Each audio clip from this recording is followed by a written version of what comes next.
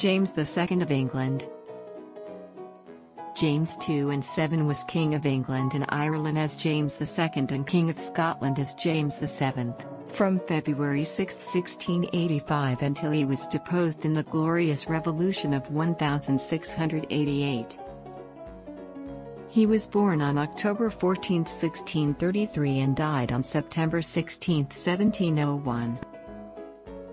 He was the last Roman Catholic monarch of England, Scotland, and Ireland. The second surviving son of Charles I, he ascended the throne upon the death of his brother, Charles II. Members of Britain's Protestant political elite increasingly suspected him of being pro-French and pro-Catholic and of having designs on becoming an absolute monarch.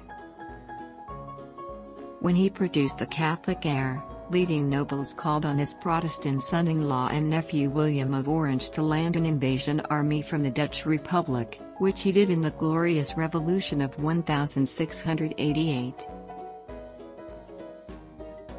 He was married to Mary of Modena from 1673 to 1701.